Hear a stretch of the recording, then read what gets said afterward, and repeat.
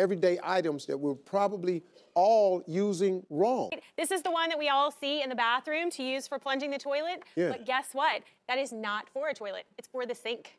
I'm telling you, it's for the sink. So the one that you want to use for your toilet is actually got the smaller mouth on the bottom. That's the one that's used for plunging toilets. This one, I think everybody has gotten wrong. This is about toilet seat covers. So when you take them out, they have the little flap that hangs out. Well, most people place them in with the flap towards the back.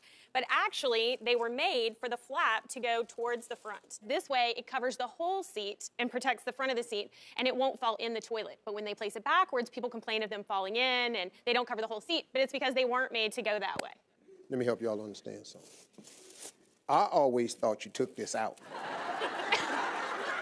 I take the whole thing out, and I lay this piece in the water, because I likes to cut back on the splashback.